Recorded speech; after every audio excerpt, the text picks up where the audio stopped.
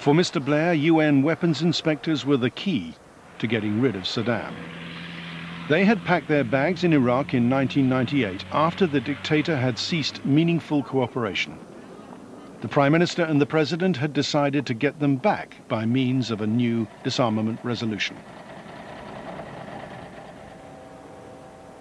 We now know that in Washington in March 2002, there had been a discussion at the British Embassy on how sending back the inspectors might be used to trigger an invasion.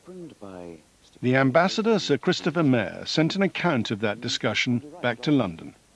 It has since leaked out. We backed regime change, but the plan had to be clever. And failure was not an option. This clever plan involved getting the UN Security Council to pass a tough new disarmament resolution. The US could go it alone if it wanted, but if it wanted to act with partners, there had to be strategy for building support for military action.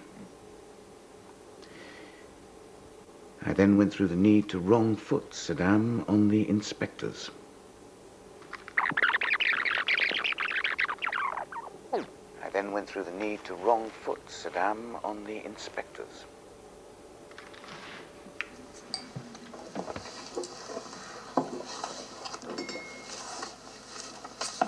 Welcome, everyone.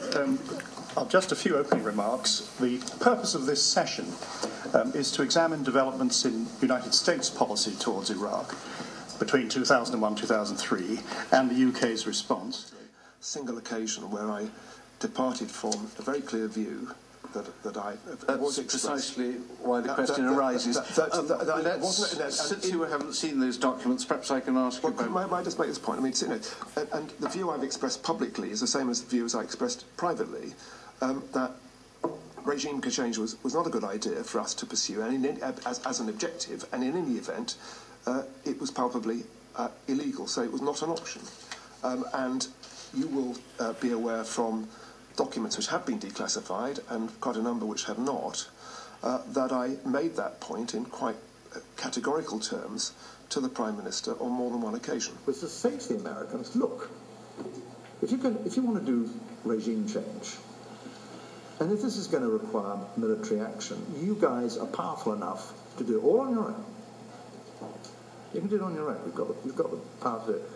But if you're going to do this, and you want your friends and partners to join you, far better then that you should do it inside an alliance, preferably taking the UN route.